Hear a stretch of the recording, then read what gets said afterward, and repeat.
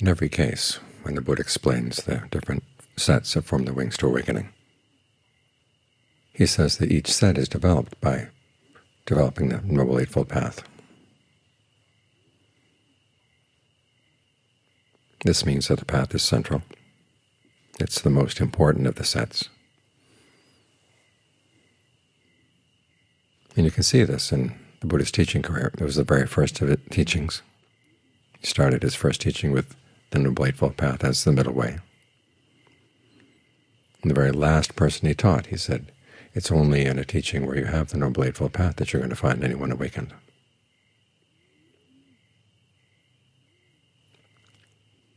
The 8 folds of the path are actually 8 factors.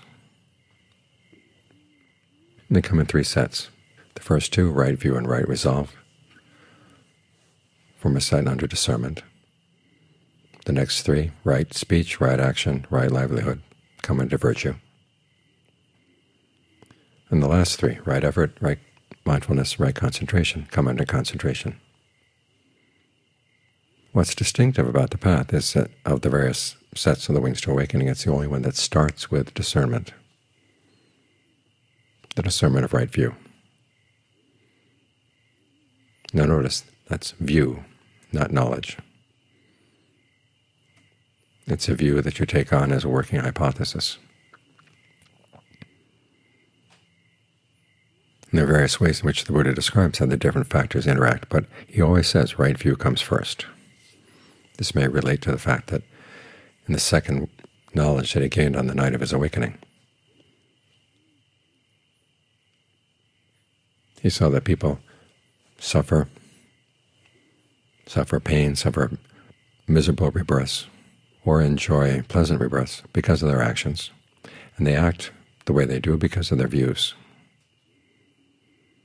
So you have to start with the right view if you want to have the right actions that get the right results, and particularly right view about what kinds of actions lead to suffering and what kind of actions lead away. Right view comes in 2 levels. There's mundane right view, which talks about the basic principle of karma and how it relates to rebirth. And there's transcendent right view, which is the Four Noble Truths. That too is an explanation of action. Actions of craving lead to the result, which is suffering. Actions of the Noble Eightfold Path lead to the result, which is the end of suffering. You have to understand that. In the beginning, you don't really know it, and you haven't even had that view confirmed yet, which is why when the Buddha made a comparison between the path and a chariot, the 2 horses that lead the chariot are conviction and discernment. Conviction in these principles.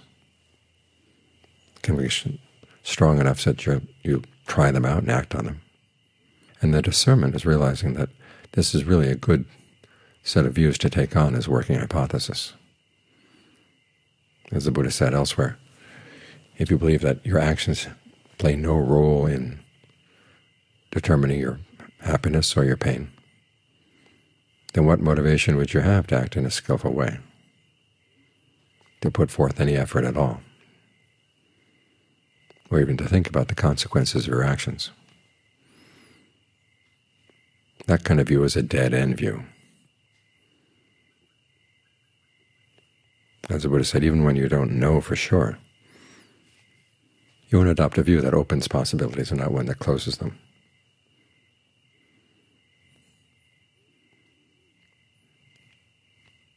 As here the Buddha is saying, you can, through your own efforts, put an end to suffering.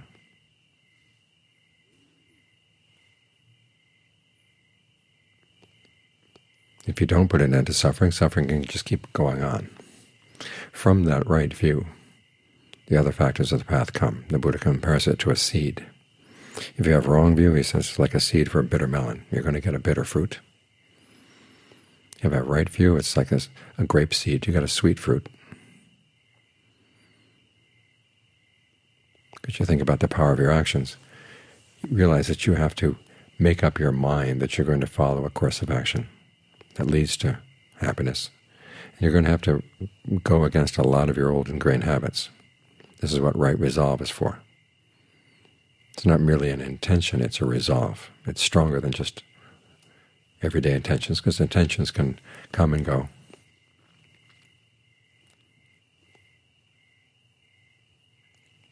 They go one direction, they go another direction.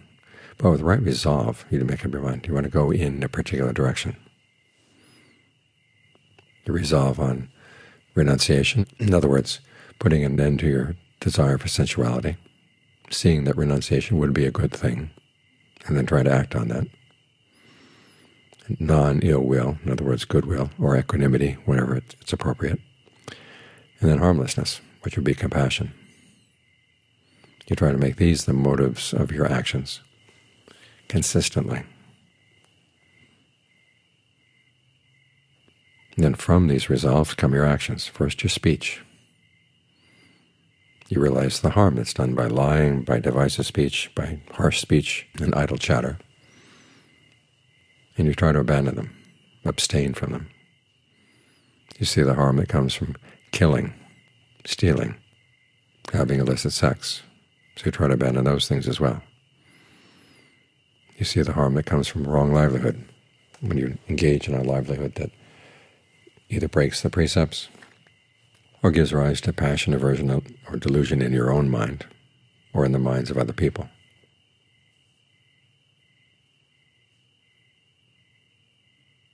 This is where you actually carry through on your resolves.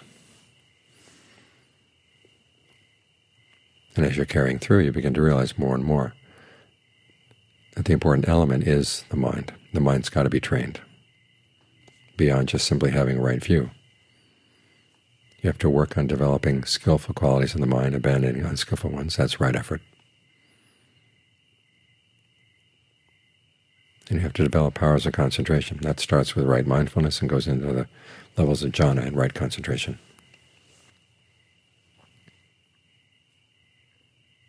Now, when you get at right concentration, it's not like you're arriving at the end of the path. The path spirals around. Concentration then becomes a basis for more discernment.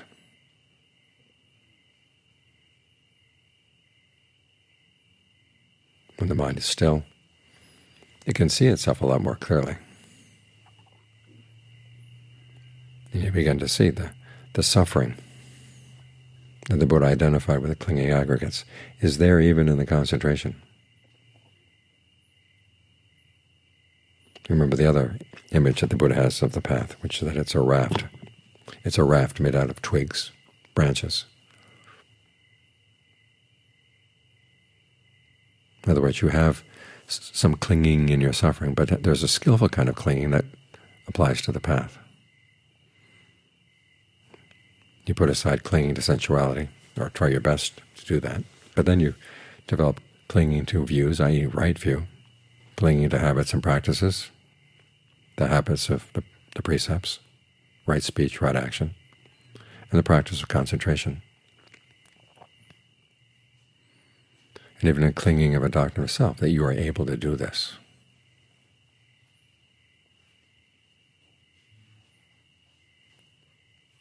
So as you're assembling the path, you need those forms of clinging. But there comes a point where the path has been developed and you don't need the clinging anymore. And that's when you start to turn on the path itself, analyzing your concentration in terms of those 5 clinging aggregates, seeing that this is fabricated. No matter how good the bliss and rapture, equanimity that come from concentration, they still have to be maintained. There's still an effort involved there. And they can fall away. You want something more secure. Now, right view is what confirms that there is something more secure. That's in the Third Noble Truth, the end of suffering,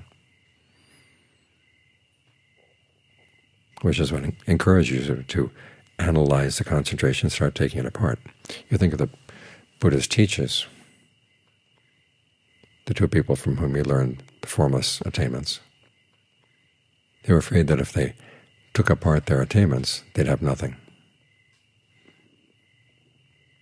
And it's amazing that the Buddha was able to take his own concentration apart. But we have the example of the Buddha himself and of his noble disciples saying that you have to keep aiming for the unfabricated, and you will not be disappointed.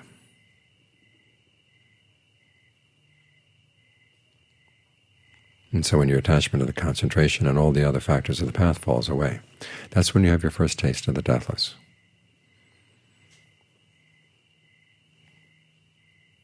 It's at that point that the Noble Eightfold Path has become complete. In fact, that's what the definition of stream entry is the Eightfold Path coming together, yielding the deathless. And that's what confirms your views. This is why someone who's attained the stream is said to be consummate in view and also consummate in virtue. The first 5 factors of the path have been mastered. The last 3 have not yet been mastered. There's still more work to be done in concentration. And you have to move from view to knowledge for awakening to be complete.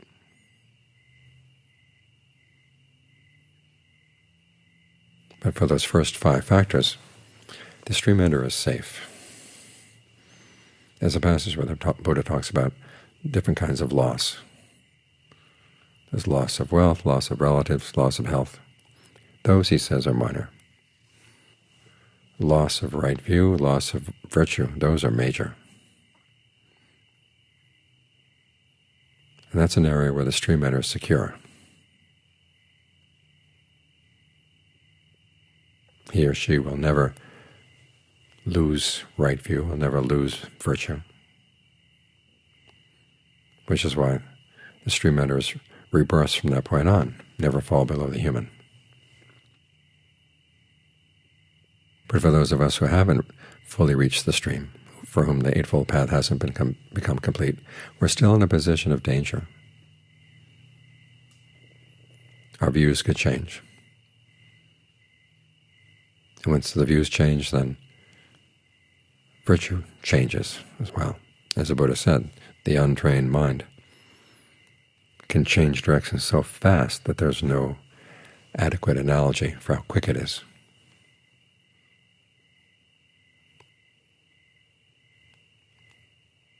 Which means that we have to be heedful, try to put the path together and maintain it as best we can, and keep at it, at it, at it.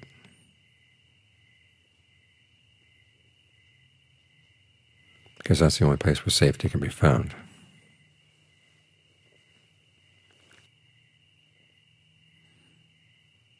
Once the path is complete like this, then all the other wings to awaken are completed as well.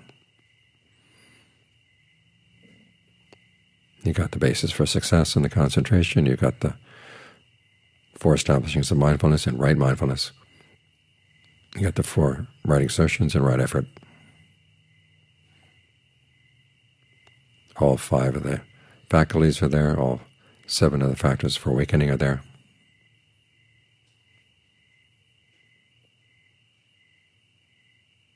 So the lesson here is work on your right view. Make sure you understand that wherever there's suffering, that's a big issue. But particularly the suffering that comes from clinging.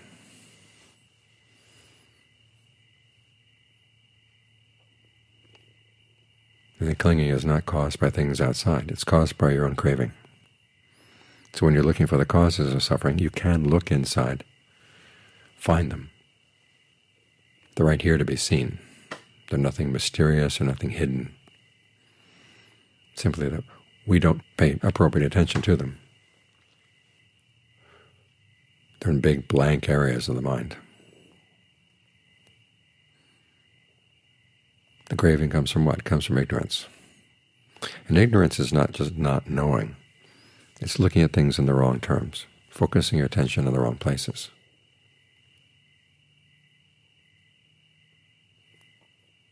There's a passage where the Buddha compares consciousness to a magic trick. And the nature of a magic trick is The magician tries to divert your attention from what he's actually doing. You focus on something far away, or you think you're paying careful attention to where he's paying careful attention. Actually, he's doing something else. Okay, that's the nature of consciousness, which is overcome by ignorance.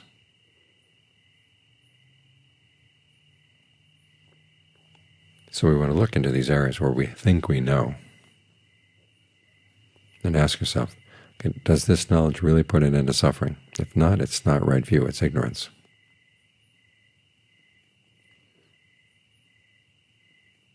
Try to locate the suffering in your clinging. Locate the cause of the suffering in your craving. That's when you're on the right path. We put together all the other factors of the path so you can see these things clearly. Abandon the craving.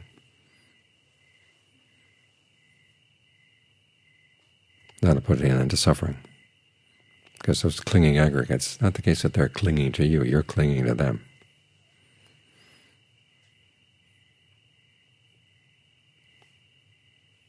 When you let go, they have no hold on the mind. This is why the Buddha's image for awakening is of fire going out. In those days they saw fire as clinging to its fuel. And when the fire went out, it let go. It's not the case that the fuel clung to the fire. The fire was doing the clinging, and then it was trapped. But it was not trapped by the fuel, it was trapped by its own clinging.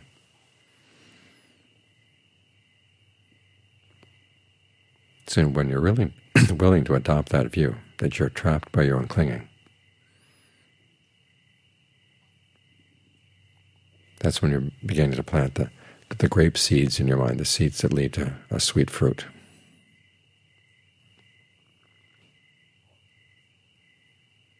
And then you nurture those seeds, and all the other factors of the path will grow as well.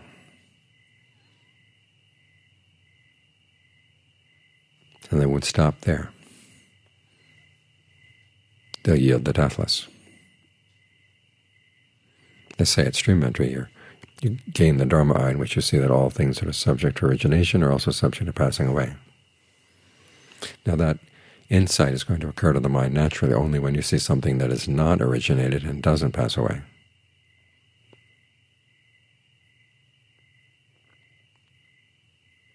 After Sariputta had gained the Dharma eye, he went back to tell Moggallana, his friend. At this point, neither of them had ordained. Moggallana saw him coming from afar, and he noticed that Sariputta looked like a different person from what he had known. His first question was, "Have you seen the deathless?" And Sariputta said, "Yes."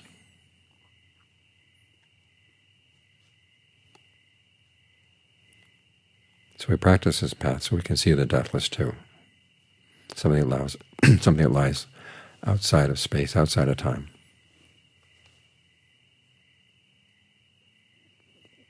And we have our first glimpse of that. That's when our right view becomes confirmed. The fact that that view was obscured by our unskillful actions. That's why we would never intentionally break the precepts ever again. And you realize that when the aggregates fall away, as you see the deathless, your awareness there of the deathless is not annihilated. So there's no reason why you would ever want to identify yourself with the aggregates ever again. The mind has been unfettered from three fetters. It still has some more to work on.